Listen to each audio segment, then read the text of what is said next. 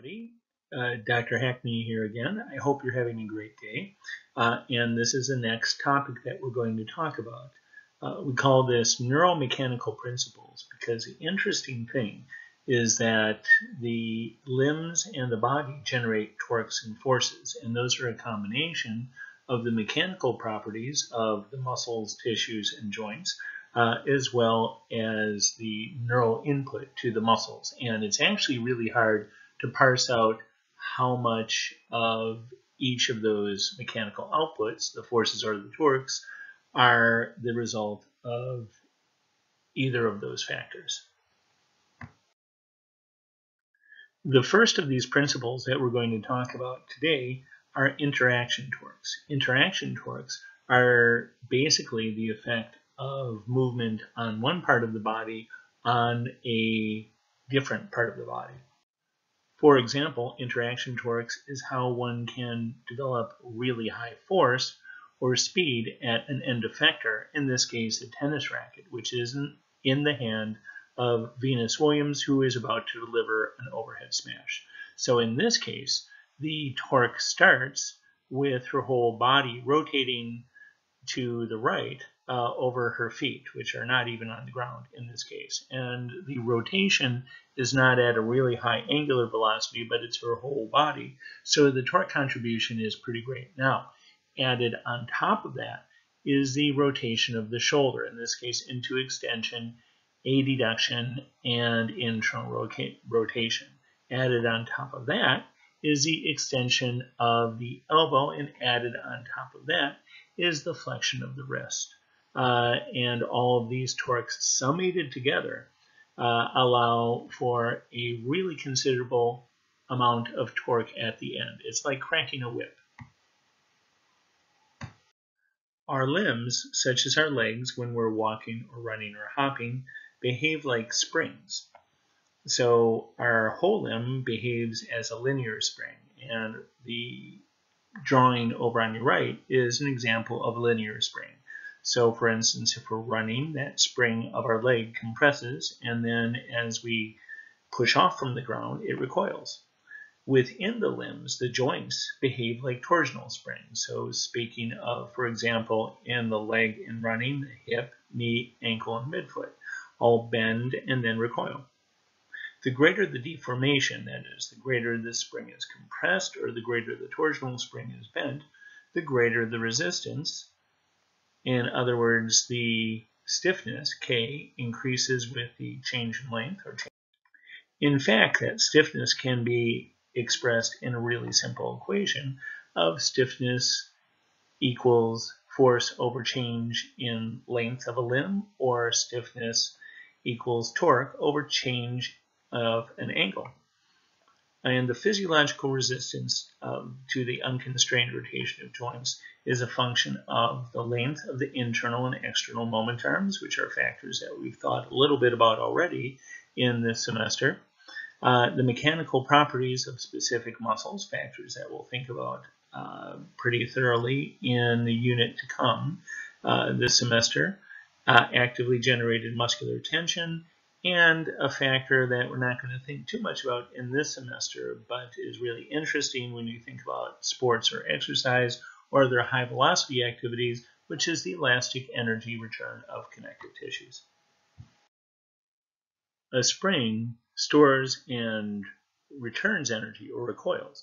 Another thing that can happen, though, is damping. Damping is absorbing energy, and surfaces can be damping, like a gymnastics mat, which is one of the reasons that it's so hard to stick the landing. But also, the limbs can behave as energy dampers.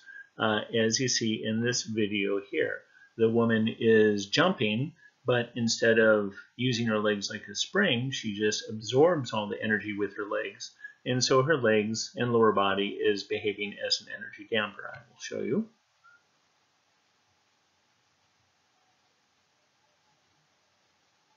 And one more time.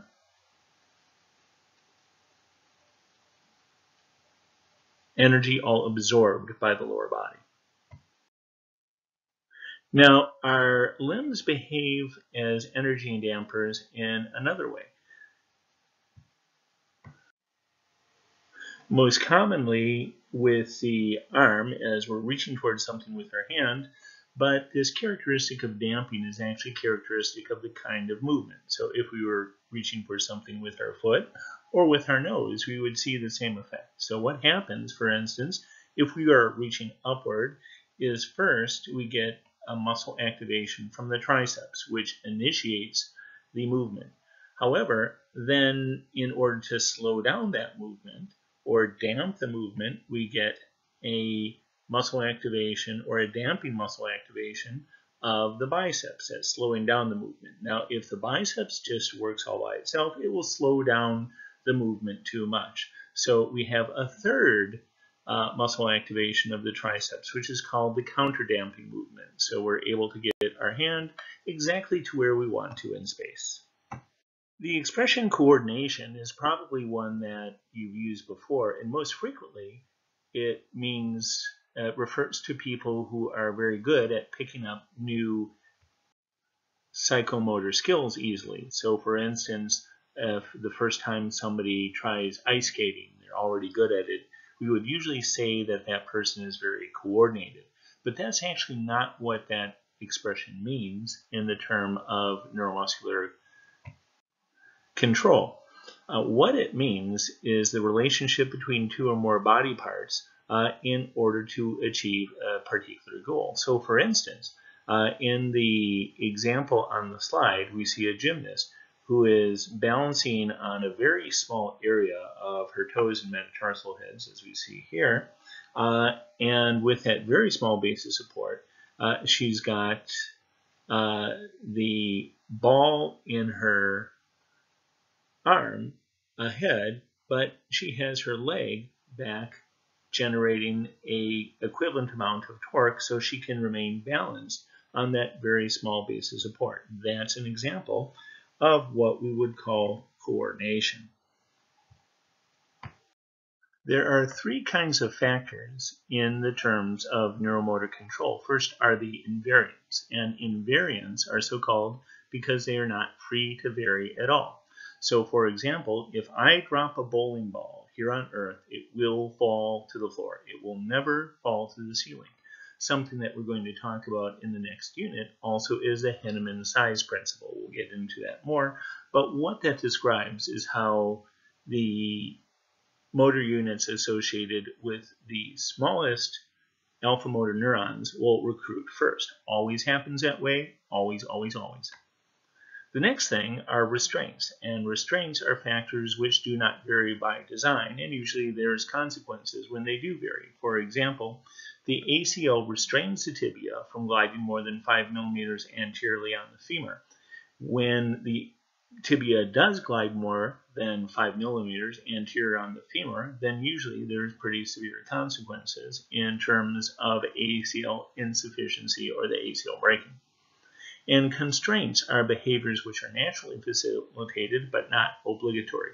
If I were in class with you, I would demonstrate this by jumping off a chair. So the chair is about 20 inches high, and when you jump off something like that, usually your knees, hips, and ankles bend quite a bit in order to absorb the force.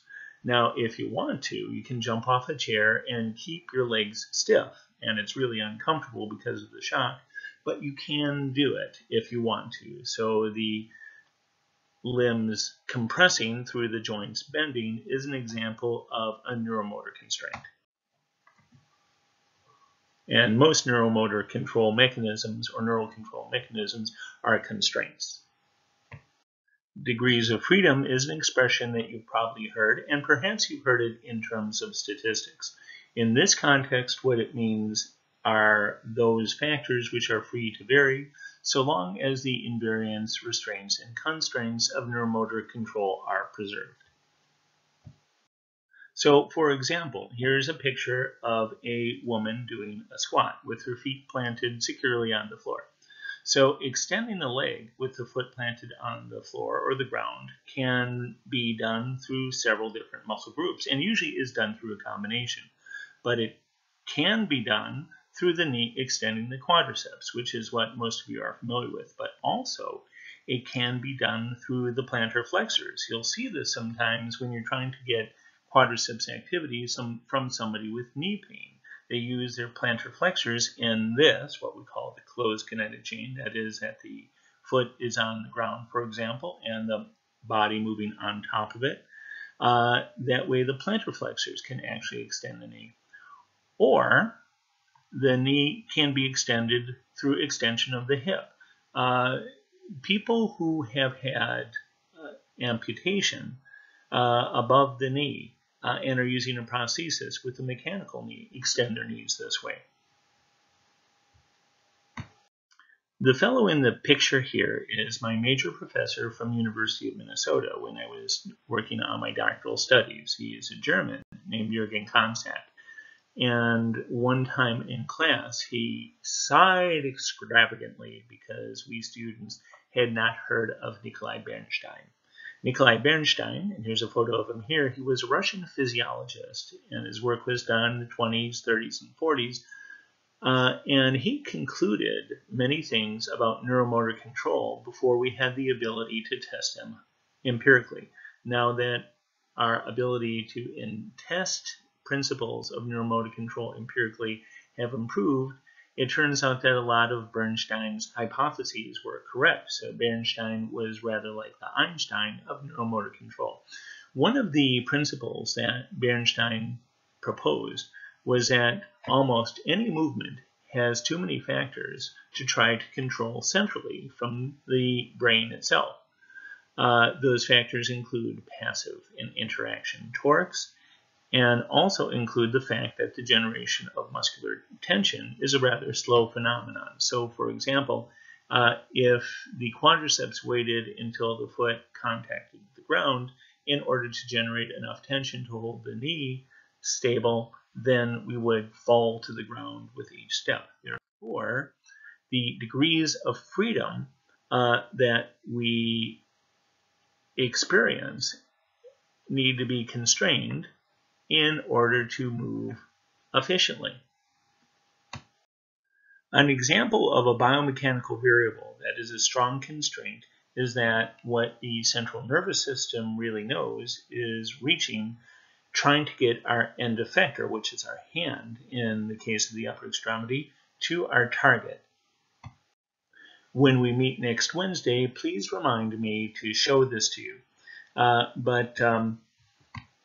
So long as we are getting our hand to the target, like this actor in the GIF, and hopefully this is an actor, otherwise her gift for physical comedy is totally going to waste. The joint angle combination to get the hand to the target, the rope in this case, can vary. The individual internal joint moments were being generated by the muscles can vary. And the muscular recruitment needed to generate that moment also can vary. So those are all degrees of freedom that can vary as long as this actor gets her hand to the rope. Reflexes are a way that the central nervous system reduces the degrees of freedom. So if we are to step on a tack or put our hand on a burner that hasn't cooled off, then we don't need to think about it in order to withdraw our foot or our hand. It happens through reflexes, so there is less load on the brain. An example of this is the flexor withdrawal. We were actually just talking about that. So if some villainous rascal has hidden a tack on the dance floor and the dancer steps on it, then there's noxious stimulus that goes up to the spinal cord. And that signal goes to an interneuron, which stimulates the leg flexors on the same side as the noxious stimulus, including the hip flexors, the hamstrings, or the knee flexors as well, to get that foot away from the noxious stimulus, the tack in this case. Now, in the case of the lower body, if one leg lifts up and there's no reaction from the other leg, then the person would fall down. And the central nervous system just hates for us to fall down. This is what the kinesthetic learning activity that we're going to do for this week has to do about. So we have the crossed extension. And so the signals from the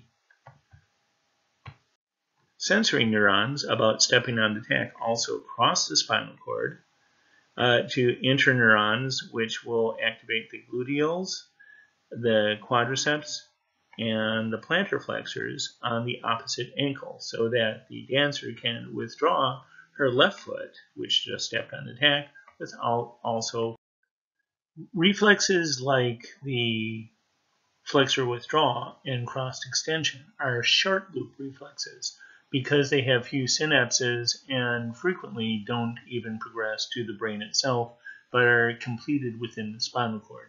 Long loop reflexes also reduce the degrees of freedom. And long loop reflexes are those which do include the brain and go through several synapses. Simple learned motor responses include long loop reflexes. So for example, right now you can just make the motions with your fingers of tying your shoes. You've done that thousands and thousands of times. So the finger motion of tying your shoes is an example of a long loop reflex. Long loop reflexes can be developed through motor learning. There are two phenomena, motor learning and motor accommodation. They're a little different from each other, so we're going to explain each of them really briefly. Motor learning is when a sequence of signals to the motor system is somehow permanently stored in the central nervous system. There's a lot of research that is documenting the behavior of motor learning and has been for a long time, but exactly where in the central nervous system it's stored is not well understood. Probably the mechanism through which it's stored is distributed through the brain. Motor accommodation is more thoroughly understood, and you'll talk a lot about it in neuroanatomy and neuroscience, but it's mainly accomplished by feedback loops between the brainstem and the cerebellum, and then output from the cerebellum to motor systems. So, for example, when you first learn to use a hammer, then you're undergoing motor learning. You need many thousands of repetitions in order to be able to do it well. But when you go from a 12-ounce hammer to a 20-ounce hammer, the amount of muscular torque that you need to generate is a little bit different. So it just takes probably a few dozen repetitions in order to accommodate to that new hammer. You've probably mostly experienced another example. So if you work out on a treadmill, then probably you will warm up by walking for a couple minutes. Then you might run for a while, maybe 10, 12 minutes, and then cool down by walking a little bit. Now, when you get off the treadmill, for the first dozen steps, it feels like your feet have a mind of their own.